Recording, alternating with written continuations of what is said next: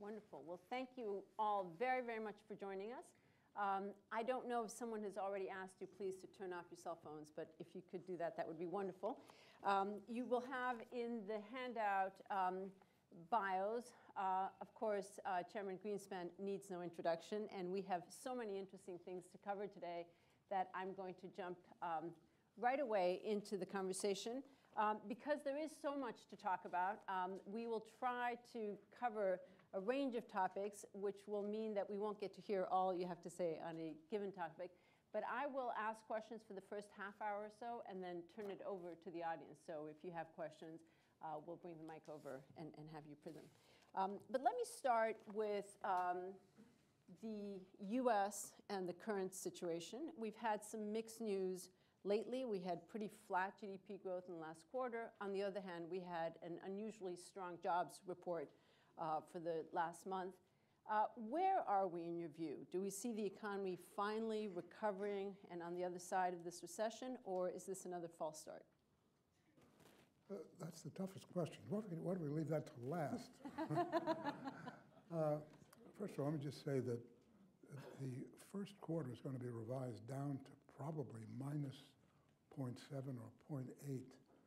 The numbers are extraordinarily weak, but fortunately, there are data that come. If you look at the monthly pattern, it's improving through the quarter, and April looked fairly good as far as we can judge. We don't know exactly how it's going to play out, but the important issue is that we are seeing certain signs which we haven't seen before.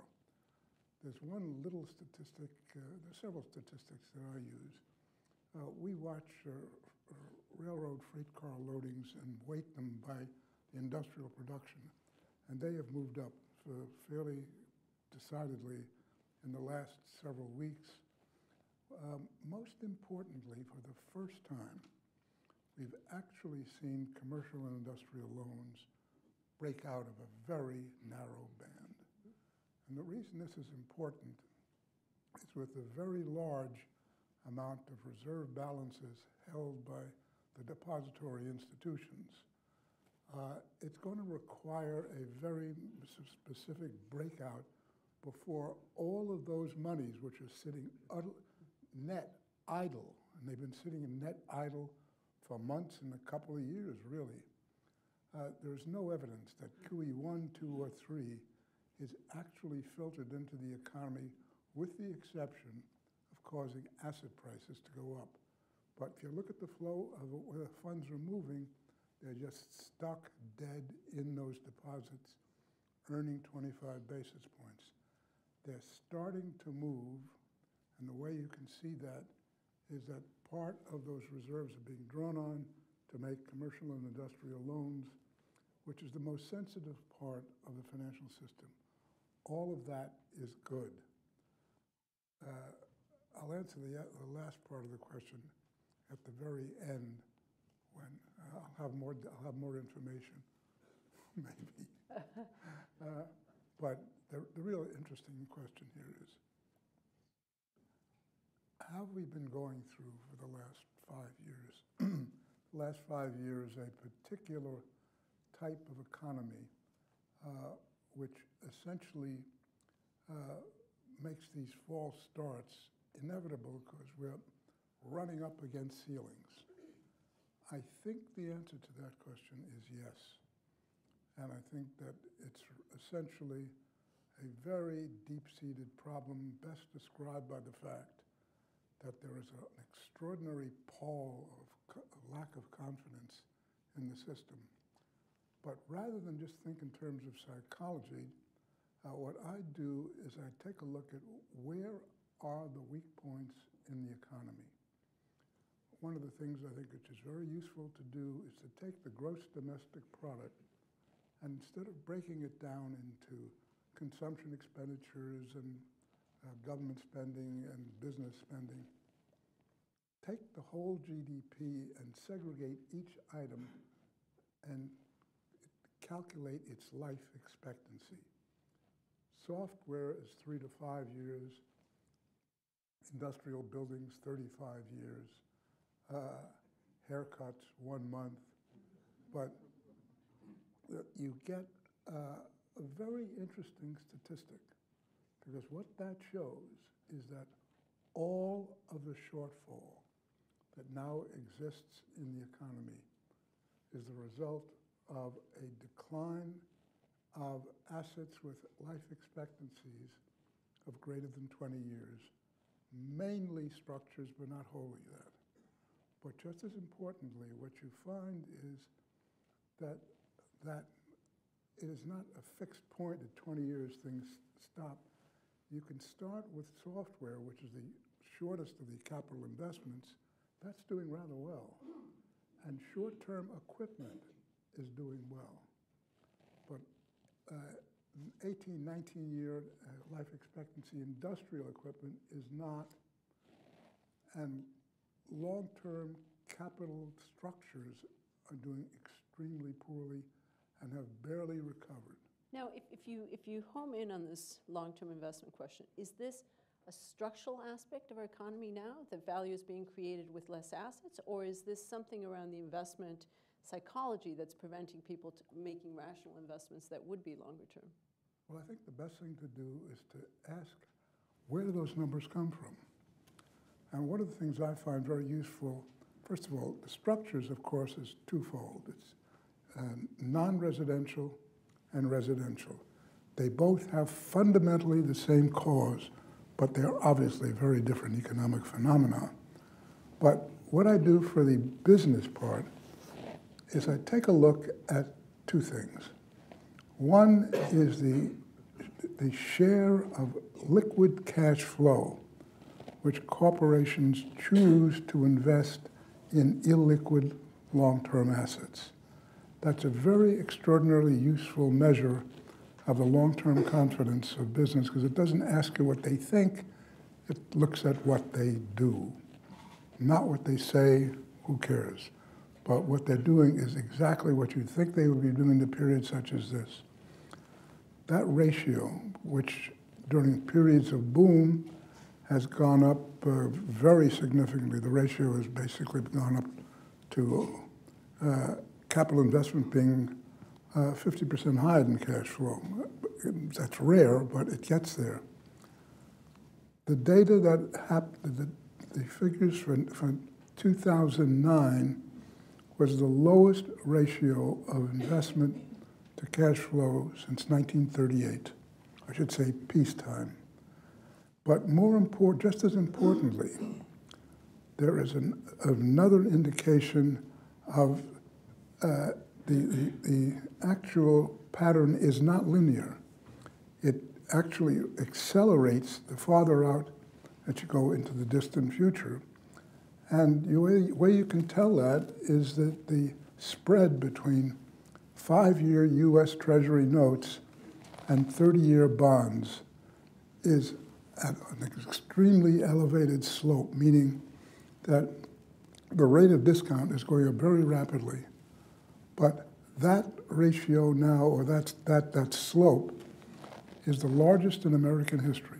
Now, are these investors scared unnecessarily, or are they being wise? Because, in fact, you know, if you can create $18 billion of market cap, as WhatsApp did, with very little capital investment, very few employees, better off focusing your money on those short-term investments than trying to build the capital that will require malls and roads and whatnot. Well, actually, before I went to the Fed, I spent a good deal of time in corporate boardrooms discussing capital projects. And I can tell you how they do it, and why, or what you see in those boardrooms is very informative.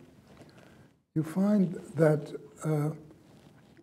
there's a specific project which the chairman of the board or the chief executives are terribly desirous of getting the director's authorization. And so they get a product manager, and he comes up and he gives all these wonderful things about this new investment, and it's going to have an after-tax rate of return of 20% over a protracted period, and all the bells and whistles. Then somebody asks, what is the variance of that forecast?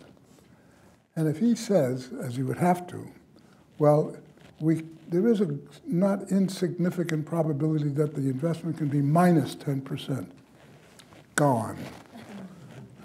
And it is fascinating to watch how the response to a very wide spread is very negative. So it's not so much what people think, it's what their ability is to see into the future. I mean, for example, one of the reasons that it's very difficult to get authorization for long-term assets, not only in the United States, but every place else, is that you've got, specifically in the United States, an impossible notion of where tax rates are going to be 20 years from now. There's almost no way. 20 years ago, we could, because it was a pretty standard view of what they might be. But now we're dealing with all sorts of things, including climate problems, environmental problems, and now, of course, the resurrection of the Cold War to a greater or lesser extent. These are not irrational reactions. These are basically fundamental causes of uncertainty. And so I look at the business sector basically in the context of what is the average long-term expected rate of return, and then what the variance is to the extent that you can use it. And we've recovered some from the lows. And I think that's the reason why we're getting some of this sort of rise in commercial industrial loans and the things are moving. But the problem is if this all begins to cause long-term interest rates to start to move, that is going to stop dead in the water. And what will cause the interest rates to move basically is what is the effective capacity of the economy. And if, as a number of people suspect, that we've got major problems in our labor market, where a very significant part of the potential workforce is not working, but more importantly, we're retiring part of the best part of our labor force. And it's showing up, and you can see it. The data are very disturbing. On the issue of physical capacity capability, we have a considerable amount of slack, but it's distorted. And we've got the real problems, as I said before, are basically in the long-term assets, mainly construction. And as you could expect, there are huge problems in part of the economy, which is very largely in that area. If, for example, you take a look at the proportion of structures, that is residential and non-residential, to GDP, those numbers are from the peak in 2006 down to 2011, that went down 5 percentage points of GDP. Now, not all of that is short-term, but we are going to get reasonably long-term losses right now, and it's going to be very difficult to get the economy through enough capacity to get it really moving. So some real caution on the U.S., but since we do want to touch a couple of regions, let me move to another area where there's a lot of question as to what the future holds, but very critical to the global economy, which is China. Is China stalling finally after decades of extraordinary growth, or can it restore this very high growth model for another decade? What will happen and how will its contribution to the global economy evolve? It is now technically the largest economy on a PPP basis, and does that mean anything? I mean, that's because with purchasing power parity. That's a wonderful statistic, but they're not there yet. China is a very interesting case, which I think you start off 20 years ago, the per capita GDP in China, or I should say the United States, was 40 times what it was there. Now it's 5 times, and it's closing. The problem that disturbs me is that as you close the gap, what we see is very substantial productivity increases. That's the only way to get the type of growth you're seeing. But it is turning out that virtually none of it is indigenous. All of it is basically borrowed, or whatever or the words you want to use. But there's a very interesting study by Thomson Reuters, and it's been doing for the last several years. They've been trying to figure out who are the 100 most innovative corporations in the world.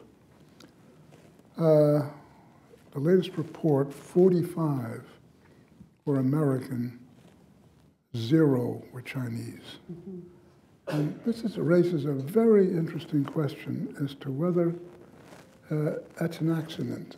But in an authoritarian state, the issue of innovation is very difficult, or I should say, just basic indigenous innovation, because by definition, innovation is something nobody thought about before. If they thought about it, it's not innovation.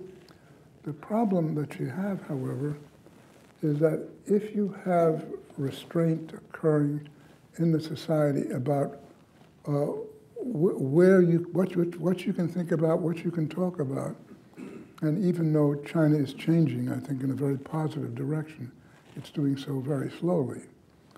And so that the issue of going outside the conventional wisdom, which is what basically happens, that is very difficult to do in an authoritarian state. They cannot do it in Russia. They cannot do it in China. They surely cannot do it in North Korea. And that's going to be a problem. You mentioned Russia, which of course dominates the headlines today with Ukraine situation and otherwise. What's your sense of how big an issue for the global economy is the current Russia situation, both their role in the energy world, the sanctions that the US, the EU may put on them either now or in the future? Is this a big additional source of uncertainty from your point of view, or marginal? Well, I was involved in setting up the sanctions against Iran early on. And I was fascinated in the extent to which the issue of the power of the American banking system and their correspondent banking, that we were able to actually get some really significant impacts, which really were beginning to work. But it's very different in the Ukraine because there's really nothing you can touch, and when you can touch it, it hurts us more. By more, I mean, it would be something like NATO. It hurts NATO more than it hurts us, or rather it hurts them. And the reason for that is that I've always thought that Europe made a mistake in not trying to wean itself off Russian natural gas. I think, I've forgotten what the number is, but I think something like a third of the Eurozone's gas is probably coming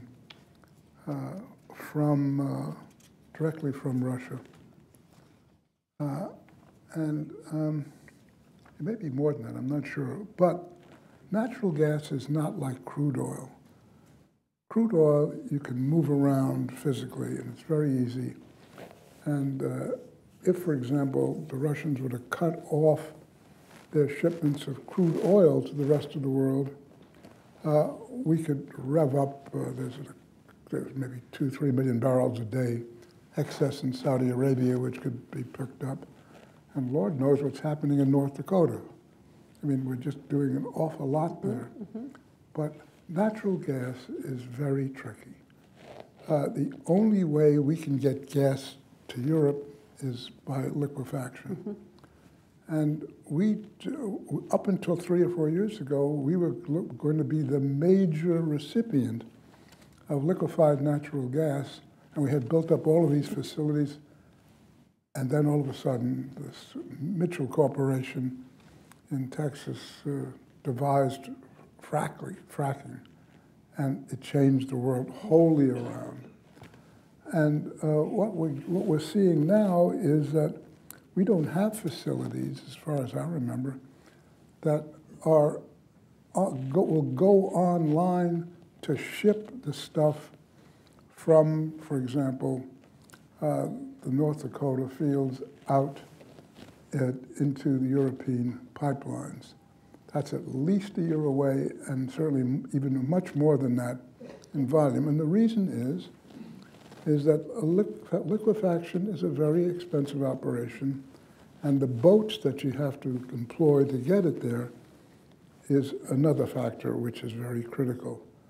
So it'll be a long time before we can create from our fields a significant solution to the European, because another aspect of liquefied natural gas, which is very relevant to this, is that because it is such a difficult process, most of the new facilities are committed in advance. In other words, you don't build a plant to export liquefied natural gas unless you can guarantee the markets, which means you have to sign contracts.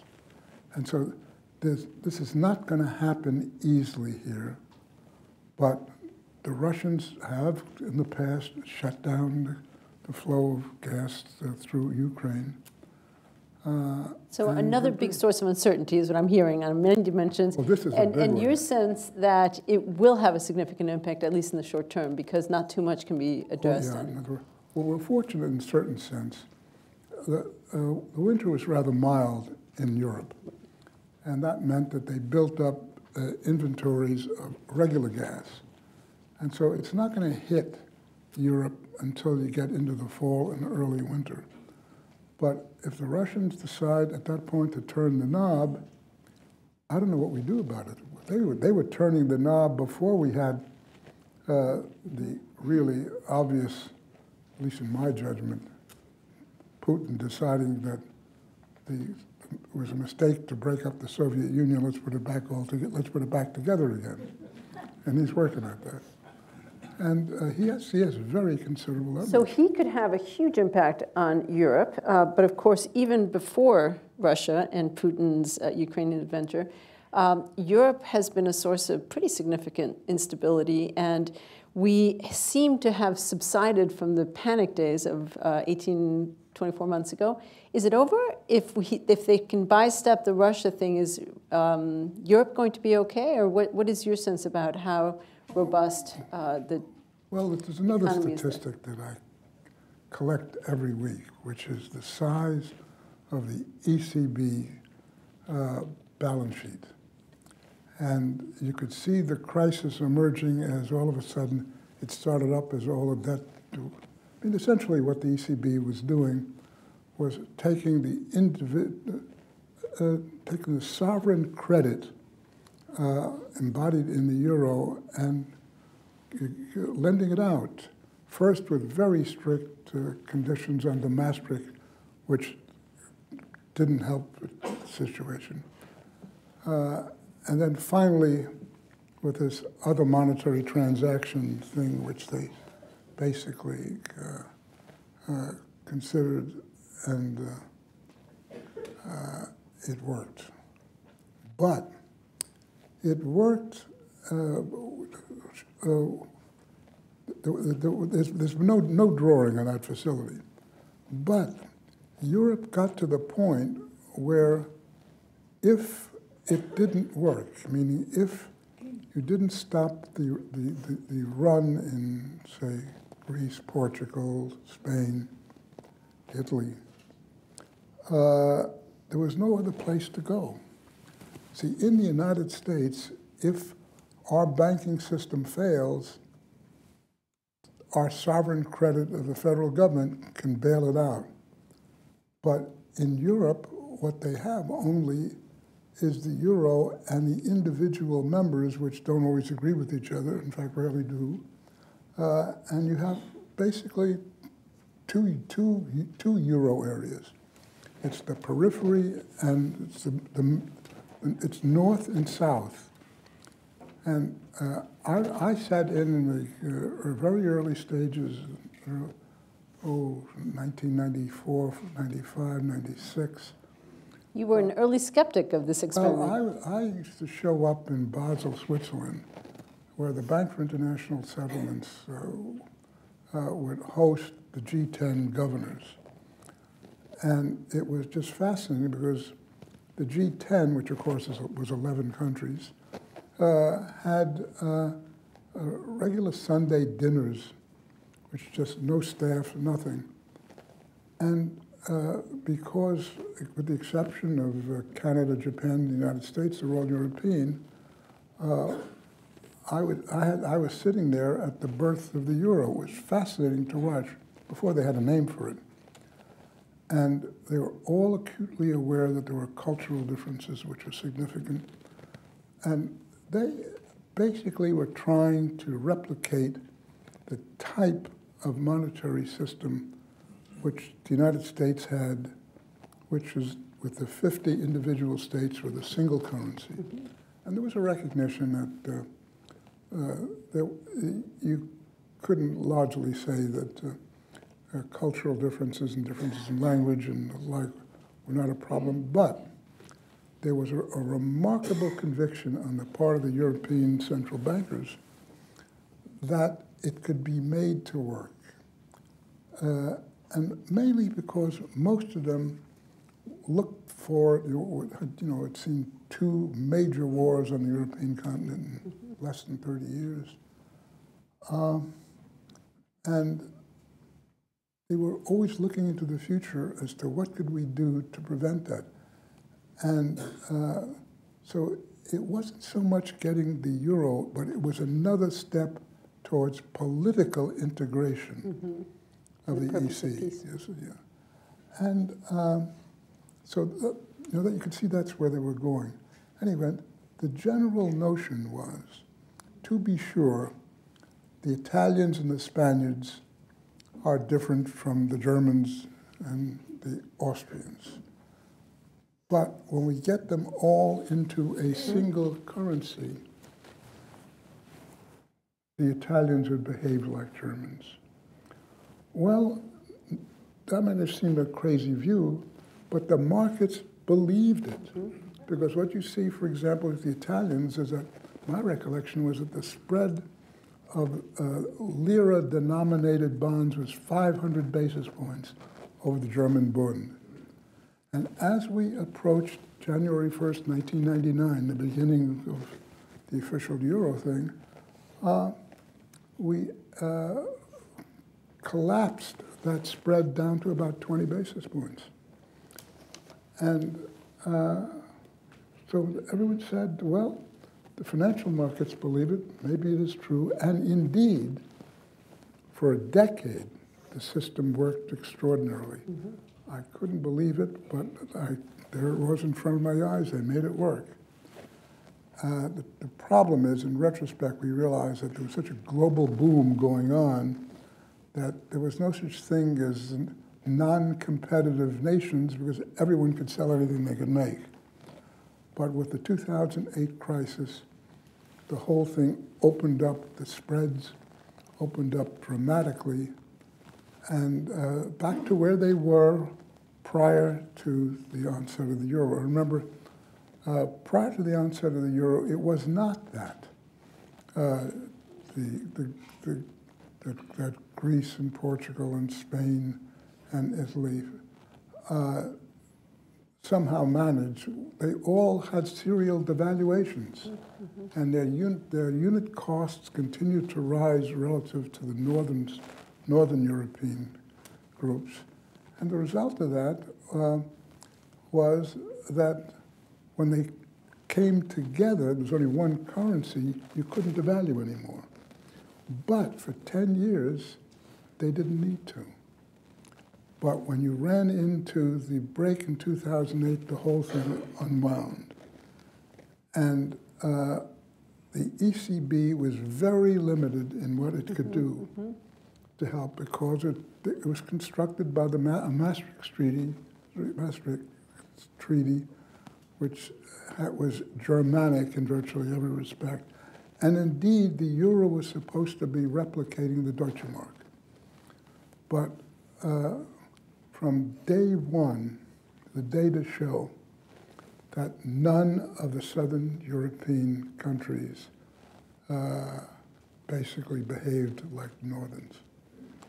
And in fact, the book I finished last year, I go through this in some detail.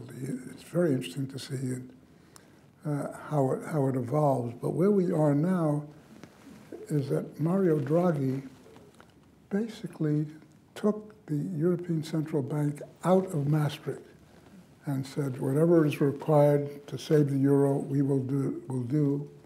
And the reason why that was working is Angela Merkel was very concerned about the euro breaking up, because that would mean that the subsidy that the Germans were getting with a weak euro relative to the shadow Deutsche Mark would be eliminated. The Germans had a big export competitive advantage, so that they had reasons to wanting to keep it together. Clearly, the Greeks wanted to keep it together, and everyone wanted to keep it together. And so when Draghi basically said, we'll do whatever has to be done, the markets believed it. They didn't have a single loan of the so-called other monetary transactions, which was the name they put on a particular facility. And the whole thing turned around, but never fully, because there is a thing called Target 2 in the European central banking system, which is the intra-central bank net lending to each other. And all of the 17 countries are members of that. And when you look at who is lending to whom, it's sort of obvious.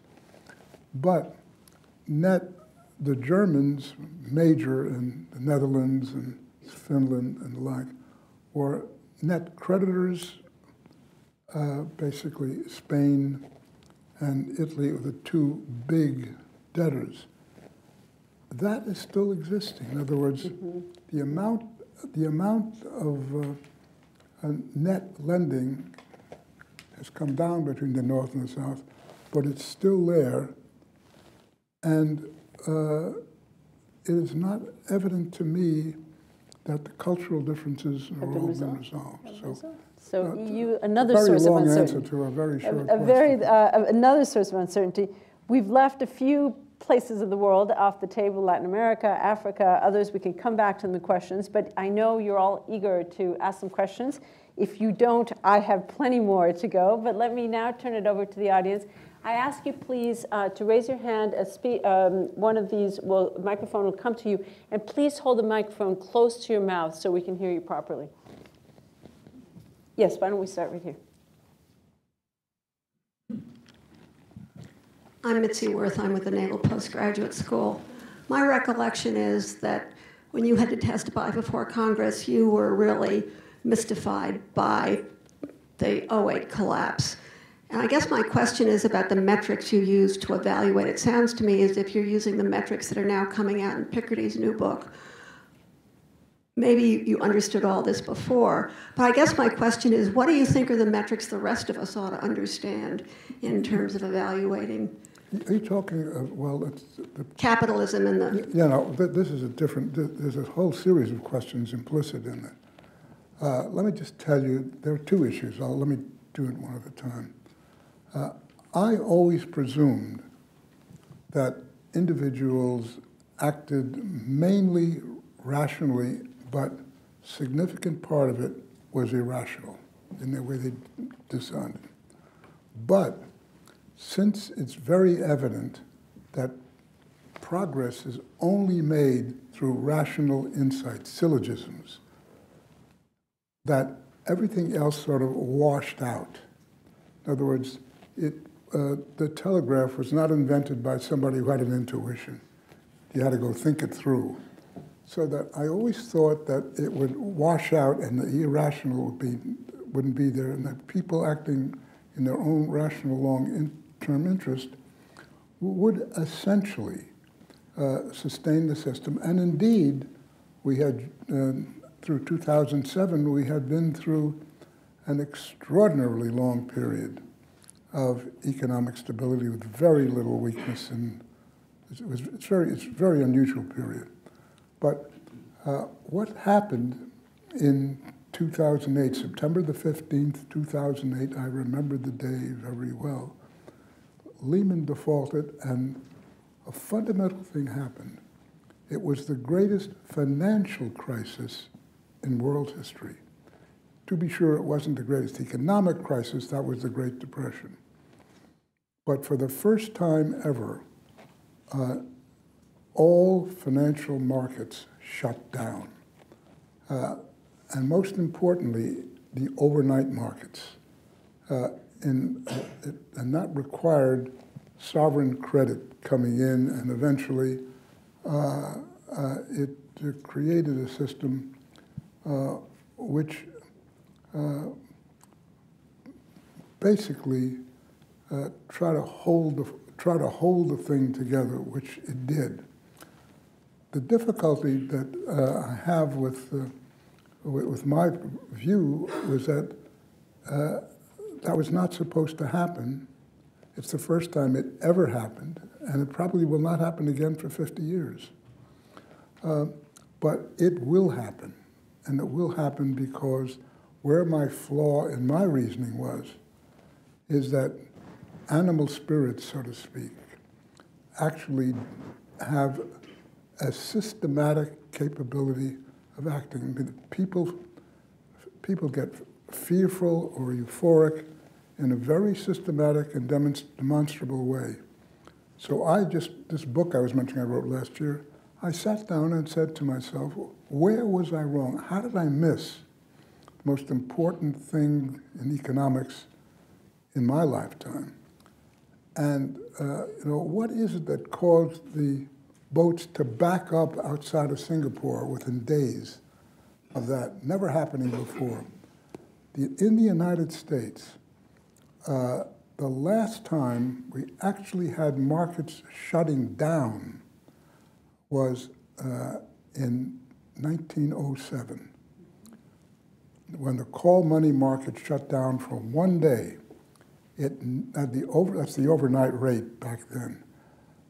It never shut down during the 1930s. And indeed, it's an unprecedented event, which I'm in the process still of putting together how to figure it out. You were not the only one who missed this one. But if I may, let's turn to a few other questions, because I know there were several hands up. There was just one quick issue on, okay. Please. We'll come back to on the Piketty issue. We should come back to the Piketty issue more generally. I was going to wrap up with that. We had a question all the way on the back, please. Mr. Chairman, Natalie Liu with Voice of America. In your meetings with Chinese officials, did it ever occur to you to suggest perhaps they could form a study group on Atlas Shrugged? No, it never did, but I will tell you something. I had a very close relationship with Zhu Raji, and I will tell you, for someone who was born, bred, and educated essentially during the Cultural Revolution. I had never ran into anybody who knew more about how capitalism worked than you. So the answer to your question is no, I never did, but I had a suspicion I probably didn't need to. Great, we have a question right here in the front. Bob Bastani from the Department of Energy. My question is really directed to both of you, and it starts off with the observation that Diana did some exceptional work, I think, around 2005 and thereabouts, talking about the extraordinarily large global liquidity problem that we were seeing emerge. I think it was historically large. And I've always thought that that was really one of the reasons why the financial markets got weaker and weaker and weaker. It was very hard to deal with all of this liquidity in there. I'm wondering, both of you, what's your view on that liquidity and what it did to the markets and the financial markets in specific? I'm also very curious about your view on Japan and how their QE experiment is apt to work. Well, I'll only state the facts because I'm sure people want to hear, but I think you're right in saying some of the work that we'd done homed in on an interesting dynamic, which was in 1980, the stock of financial assets was 1 time GDP, global GDP. By 1990, it was twice. By 2000, it was 3 times global GDP. And so this level of leverage of the value of financial assets over the underlying flow of economic activity was demonstrating a characteristic that we'd never seen before. And we didn't call it either when we were looking at this, but we certainly knew this to be a different dynamic. But your thoughts on that, I think, would be great. Well, what the data show, as I indicated at the very beginning, is that we did have QEs essentially first developing here and then the Bank of England, and then it spread around the world. There is evidence that it had a significant impact on asset prices, basically because if you force down the real long-term rate, the cap rate on real estate goes down, the earnings price ratio goes down in the stock market, and we had an asset explosion all over the world. In other words, this is, people parochially think that the housing boom and stock market boom, the dot-com boom, were U.S. phenomenon.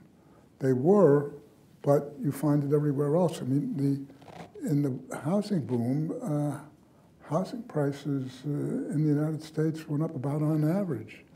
Not only that, but we had very much the same thing in Canada and Australia without the secondary consequences of the toxic subprime problem. So, I mean, these things just were everywhere. Do you want to say a word on Japan as well? Well, Japan had... the same issue, of course. Japan was growing at 4% a year for years. And I don't know if you remember Herman Kahn. Herman Kahn wrote a famous book forecasting that in the 21st century, Japan would overtake everybody, just in time to miss it. I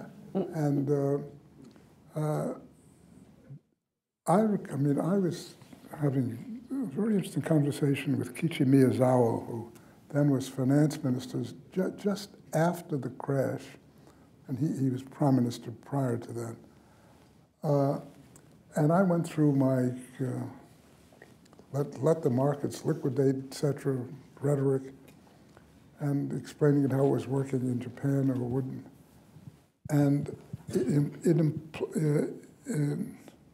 it implied that the loan losses would require very significant bankruptcies. And I said, we in the Resolution Trust Corporation actually went through exactly the same thing very successfully. And I went through this, and Miyazawa, with his perfect English, sat there and listened to me, and then he smiled and he said, Alan, you're quite correct on your diagnosis of what's happening here, but you just do not understand Japanese culture. For a bank to call a loan which bankrupts a company induces a loss of face, and that is culturally not acceptable. And I think that's the reason, fundamentally, that Japan was caught up in a very cultural bind where to do the type of liquidation required after the huge boom. Remember that the value of real estate in the palace in Tokyo was equal to the value of the real estate in California.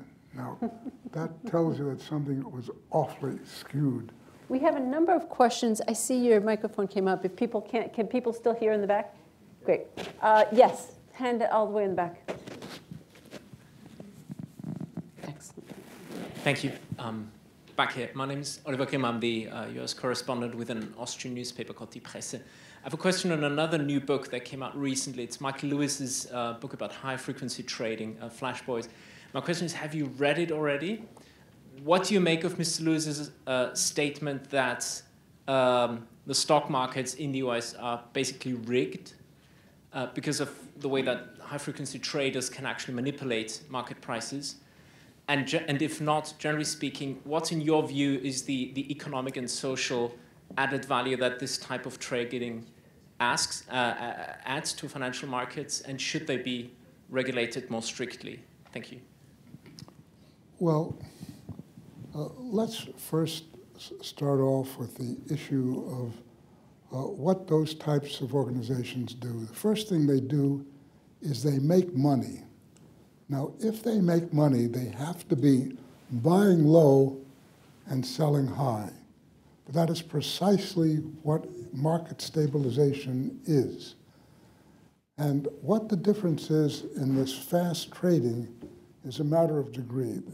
There is a regulation of the Securities and Exchange Commission in recent years which requires that when an order comes into a broker, he is required to seek out amongst a whole series of potential sources for the highest bid or offer. That takes a matter of seconds. But the technology has so extraordinarily changed over recent years that people who want to front load the actual transaction have the capability of doing that. Now, it's the first thing, all of the data indicate that the cost of transactions in the stock market have come down very significantly in recent years. And they all relate to this particular issue. So that the question is the market rigged? The answer is, in an odd way, it is rigged by the SEC regulation.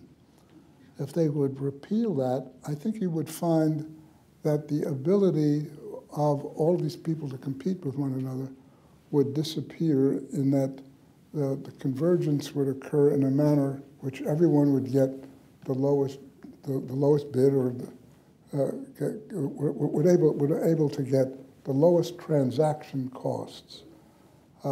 I don't think the market is any more rigged than it ever is, but I don't know what rigging the market is without being very specific about what they do. And in most instances, it's either a structural problem in the market itself which can be changed, or is a regulation which is creating an unnecessary impact. Questions? Let's pick here on the second row, please. I'm Glenn Fukushima with the Center for American Progress. Can I get you back to Japan? You talked about Japan of the past. What about Japan of the future? Are you optimistic about Abenomics? Arrow 1 and Arrow 2, monetary and fiscal, seem to be getting reasonably good reviews. Arrow 3, growth policy, not getting very good reviews. There are some also who predict that perhaps Japan will be the center of the next major global financial crisis. What's your assessment of how Abenomics will do? Well, Japan's got a very major problem since the population is aging. And more importantly, if you look at the way over the years, financial markets have worked during periods of normal interest rates. You would find that the JGBs would be, 10-year JGBs would be yielding 1% when the rest of the world at 10-year maturities would be yielding 5 and 6%. And the reason, of course, is I'm sure you're aware, that the issue of Japanese savings, which was originally the postal savings system, which had created a huge amount of money going into yen-denominated assets.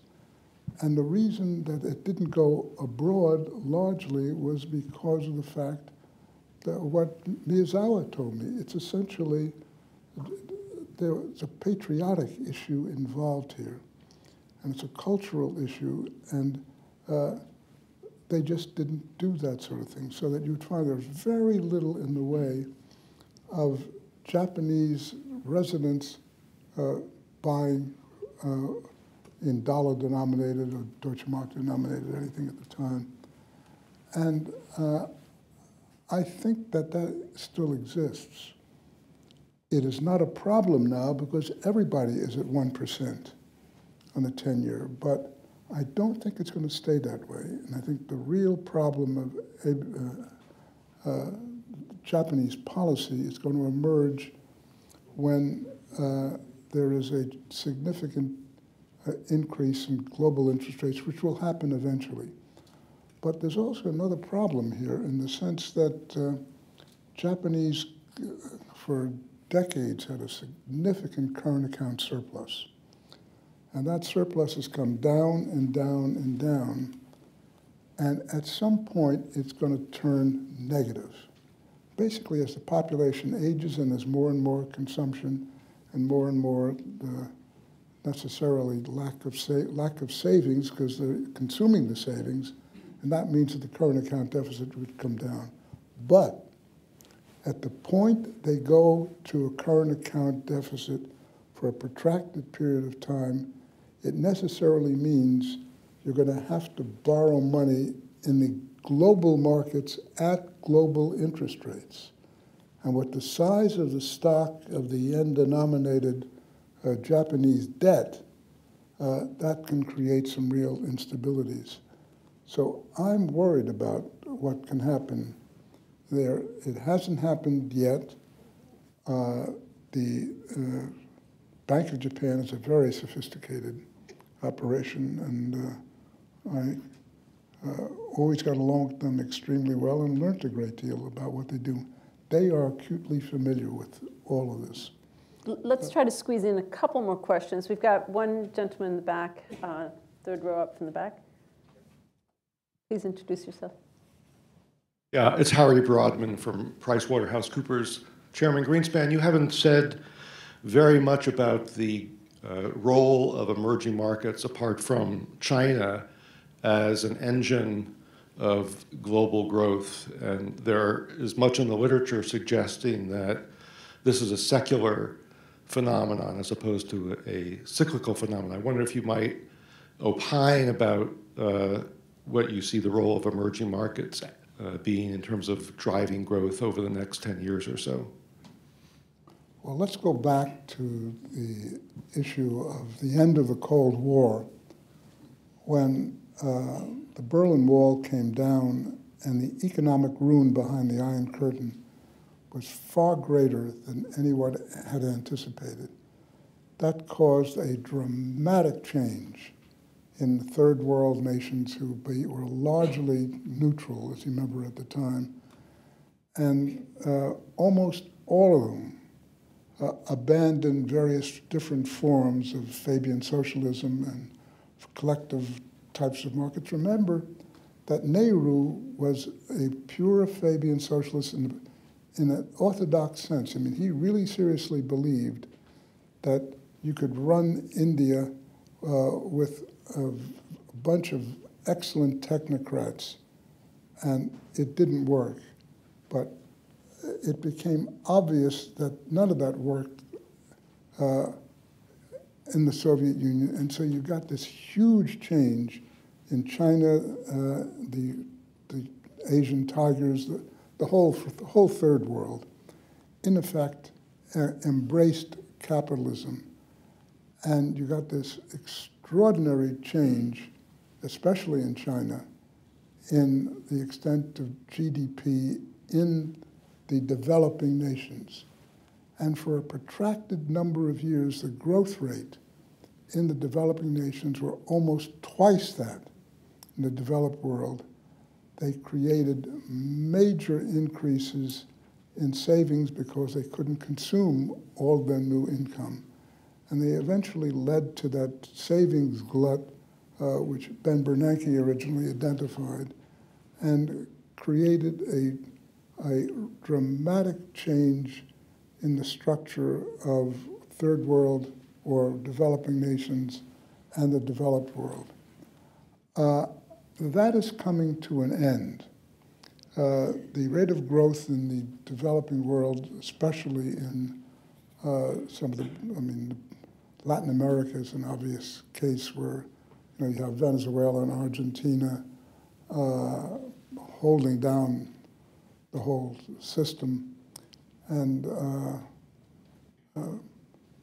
it's also true, India is not making the progress that China has made. And I don't know whether you're going to eventually conclude that China is still a developing nation, but it's going to run into the fact of its inability to create indigenous innovation. And so I think that the big movement in the increasing in the share of the GDP in the developing world, in the sense of global GDP, I think that is now questionable. The only area which is still functioning are the Asian tigers, who still look formidable. But, and there are certain Latin American countries that are doing very well. But that sharp divergence, I think, is my judgment, is probably over. Let me, we're coming to the end, and we've been we'll be very disciplined about ending on time, but maybe I'll loop it back to the very beginning. You brought up Piketty's new book. Who would have thought that a French economist's book would be the #1 top seller? Quick question to the audience. How many of you have read the book? How many of you have read reviews of the book? There we go. At its core, he's asking fundamental questions about capitalism, which has been a topic that you are a big spokesperson for. What do you think of his ultimate diagnosis about capitalism yielding an income concentration, a wealth concentration model, and what do you think about his policy proposals? Well, it isn't capitalism, it's something else.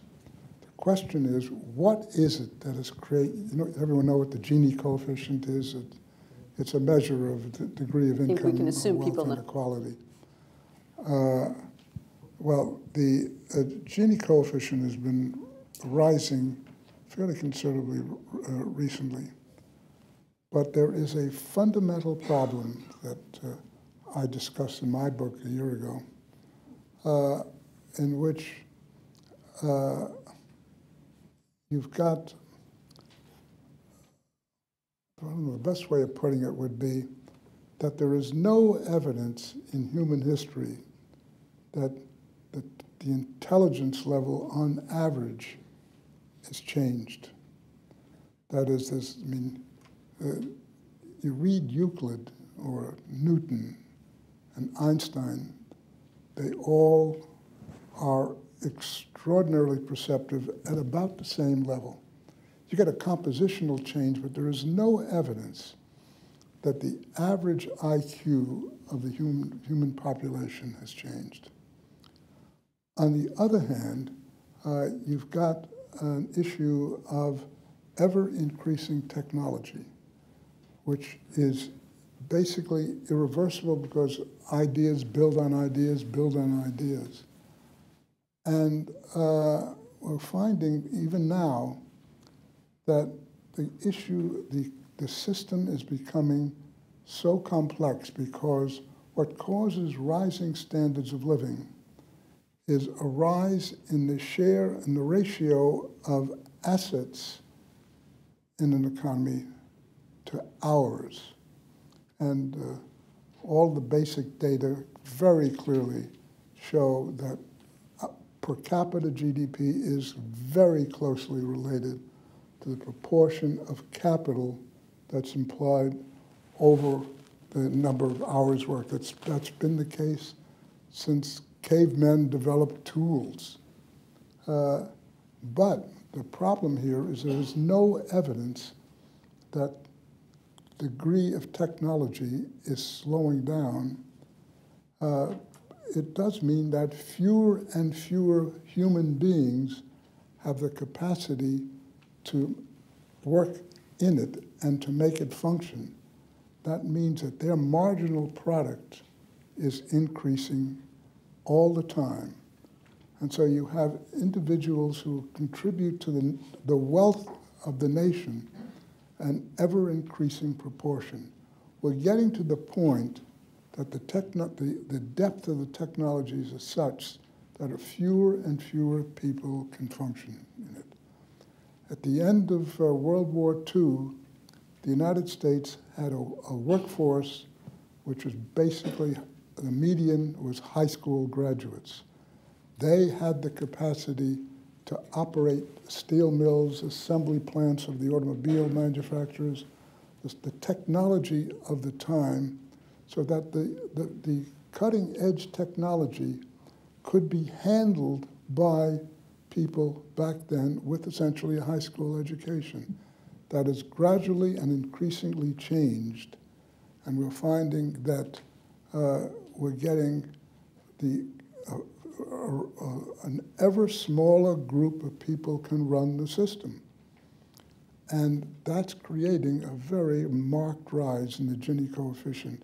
Strangely enough, Piketty talks in terms of the rates of return. Well, essentially, he's saying the same thing that I am. The education system in the United States can't move fast enough. The one thing I think we can do, and I think that income inequality is a very dangerous political phenomenon. One thing we could do, which would be very helpful instead of talking, is to take H-1B immigration quotas, which delimit the amount of people who can come into the United States with high skills. Everyone in this room is being subsidized by the fact that we don't allow our competitors to come in from abroad. All of our incomes would be lower. That would do more to solving the issue, at least temporarily. It won't do it permanently, but temporarily than most anything else I can think of. We could continue this conversation all afternoon, I'm sure, but it is 1:30, and I will let you all get back to work. But very importantly, thank you so much, Chairman Greenspan. Fantastic all around the world. Thank you.